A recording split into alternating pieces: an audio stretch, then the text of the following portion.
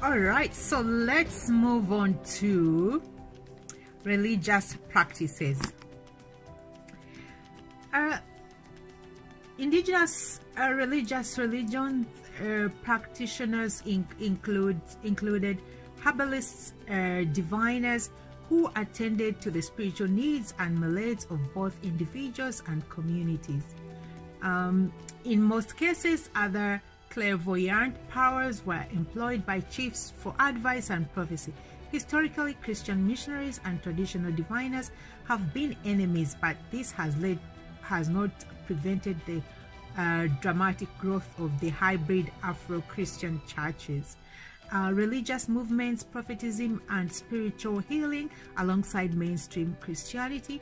Other important religions include Buddhism, Islam, Hinduism. For the Afrikaners, the Dutch Reformed Church has provided spiritual and organizational foundation for their nationalistic culture, politics, and ideology. Okay, so let's move on to rituals and holy places. All religions and ethnic sub-national groups have founded shrines to their traditional where monument events have occurred. Their leaders are buried or miracles are believed to have happened. The grave of Sheikh Omar, for example, a 17th century leader of resistance to Dutch rule in the East Indies, who was transported to the Cape and became an early leader of the Malay community, is sacred to Cape Muslims. Afrikaners regard the site of the Battle of the Blood River, Nkome, in 1838 as sacred because their leader Andries Pretorius made a covenant with their god promising perpetual devotion if victory over the vastly more numerous Zulu army was achieved. The long inter-group conflict over the land itself has led to the sacralization of many sites that are well remembered and frequently visited by the great many South Africans of all backgrounds. So let's move on to death and afterlife. In addition to beliefs in the social and afterlife of the varying world religions in South Africa, continued belief in and consultation with family ancestors remains strong among Black Africans. Among the important shrines where the ancestors are said to have caused miracles are the caves of the Nkokomoi and Mount Tuoleng in the Eastern Free State, both sites of healing sacred to the Basotho and the holy city of Enkumkameni in KwaZulu-Natal, built by Zulu Afro-Christian prophet and founder of the Nazareth Jerusalem Church. Isaiah Shembe, built by the founder of the Nazareth Jerusalem Church, Isaiah Shembe, in 1961. Formal communal graveyards, not a feature of pre-colonial African culture, has since become a focus of ancestral veneration of rootedness in the land. Disused graves and ancestral shrines have most recently figured in the land restitution claims of expropriated African communities lacking for more deeds of title for their homes. Let's look at the medicine.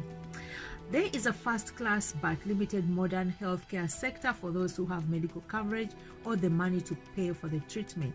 Government-subsidized public hospitals and clinics are overstretched, understaffed, and are struggling to deal with the needs of the majority of the population that was underserved during the white minority rule. A highly developed traditional medicine sector of the herbalists and the diviners provides treatment for physical and spiritual illnesses to millions in the Black population, including some people who also receive treatment from modern health professionals and families. South Africa has a high HIV level infection, and if successful strategies for AIDS prevention and care are implemented, 25% of the country's young women will die before the age of 30. I think that has changed. Let's look at the secular celebrations. Secular celebrations and public holidays are much more numerous than religious celebrations. The old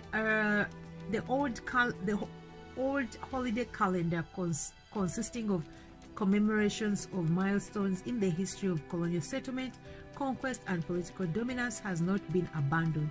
In the service of political reconciliation, old days such as December the 16th, which commemorates the victory of 800 Afrikaner settlers and their black servants over 400 Zulu at the Battle of Blood River in 1838, is now celebrated as Reconciliation Day. Holidays commemorating significant events in the black struggle for their political liberation include Human Rights Day, marking Human Rights Day. Beg your pardon.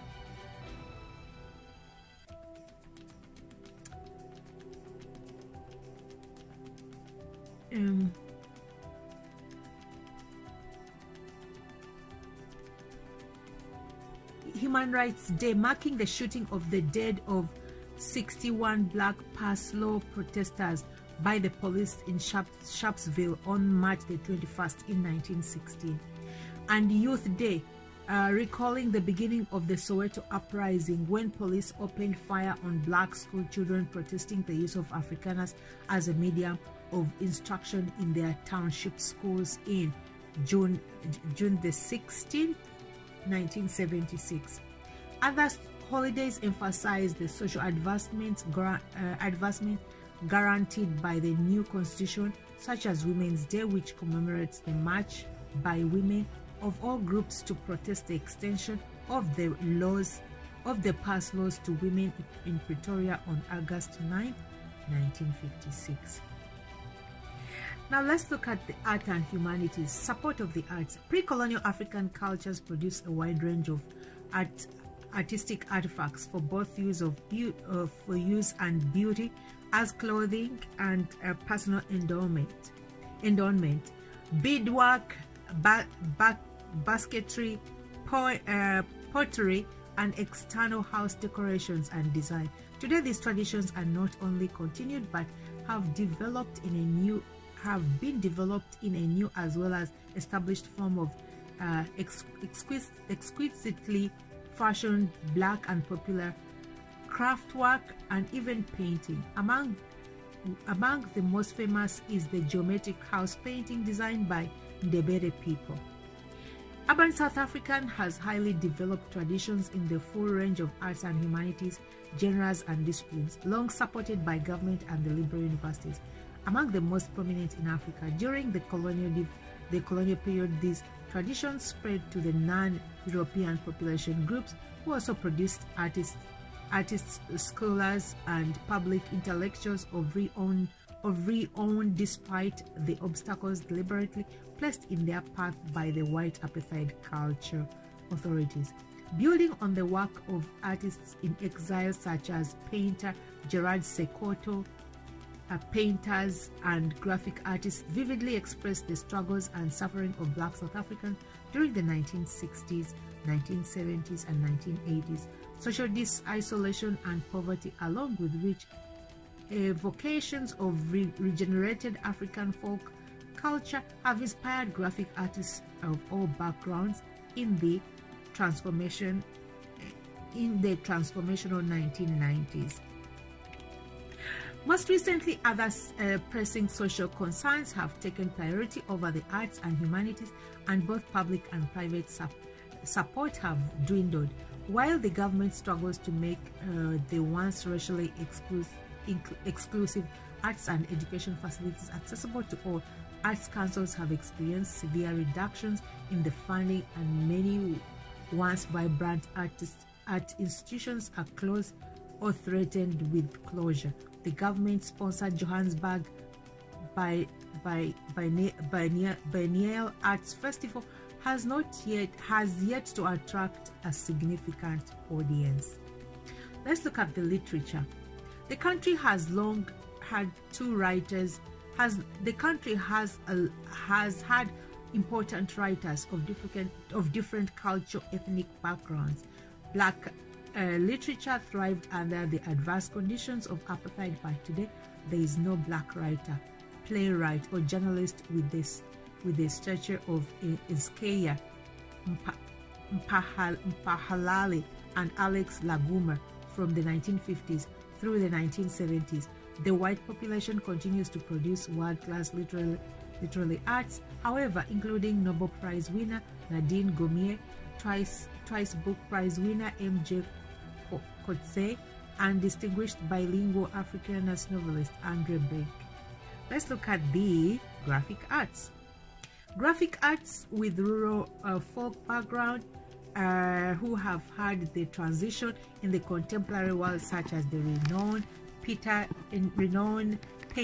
Helen Sibidi, have found a ready international market. South Africa to produce a number of world-class art and documentary photographers in the second half of the 20th century, whose work vividly evokes all aspects of this diverse, powerful, conflictual and divided society. Among such photographs are the elders Ernest Cole, David Goldblatt and Peter Mugabane, followed by new talents such as Santu Okeng. Let's move on to the performing arts. Theatre during the 1960s, 70s and 80s, a thriving formal elite and informal popular performing arts, has recently fallen on hard times. Even Johannesburg, the urban culture center of the country, has witnessed the closure of several major turned-down theatre complexes that are now surrounded by urban decay, and the virtual disappearance of popular Black Township theatre. The Grand State Theatre Complex in Pretoria has recently been closed due to its insolvency and mismanagement. New opportunities and interesting choreographers are appearing in the field of contemporary Black dance, but audiences and subjects and budgets are still painfully small. South Africa's four greatest symphony orchestras have either been dissolved or are threatened with dissolution. Alternatively, popular music, particularly among Black South African musicians and audiences, whether in live performances, recording, or the increasingly varied broadcast industry, is thriving in the new era and holds out great potential in both artistic and financial expansion. South Africa is possessed of video and digital artists with excellent professional training and great talent, but there is only a limited market for their work within the country. Local television production provides them with some employment, but the South African film industry is moribund. Wow, whatever that means. The very low pace of economic growth and the high and increasing levels of unemployment and taxation has created an unfavorable environment for artistic and intellectual development in the new non-racial society. One sector in which both artist and financial progresses is occurring is the growth of arts and the performance festivals. The greatest of these is the National Arts Festival, held every year in Grahamstown, Eastern Cape, drawing large audiences to a feast of the best new work in theatre, film, serious music, lecture programs, and visual arts and crafts. Other local festivals have sprung up after the example of Grahamstown, and all have achieved some measure of success and performance in the national cultural calendar. Let's look at the state of the physical and social sciences. Since the 1920s, the universities have graduated world-class professionals in the physical and social sciences. Rapid democratization has stressed the higher education system, and the public and private funding for the social sciences has declined at a time when the society is facing social and economic crisis. The physical sciences have fared better with the opening of new technical institutions and the expansion of professionally oriented science education programs at the universities. The crisis in primary and secondary education has lowered the quality of the entrance of institutions of higher education and lack of economic growth has created an inability to absorb highly trained graduates and a skills shortage, as those graduates are attracted by better opportunities abroad. All right, so I believe we've come to the end of our series as far as South Africa goes. If you made it this far, thank you so much. If you're watching this part, make sure you haven't missed the previous part. Once again, this has been yours truly, Christine, with Exhibit Africa Inc. This project by courtesy of Exhibit Africa Ubuntu Initiative, compiled by everyculture.com. Until our next series, as we cover another beautiful country from the continent of Africa. We're still continuing with our CS series, so most likely we might be going to Sudan. We'll see. Okay, so I'll see you in our next series. Bye for now. Don't forget to subscribe. Cheers.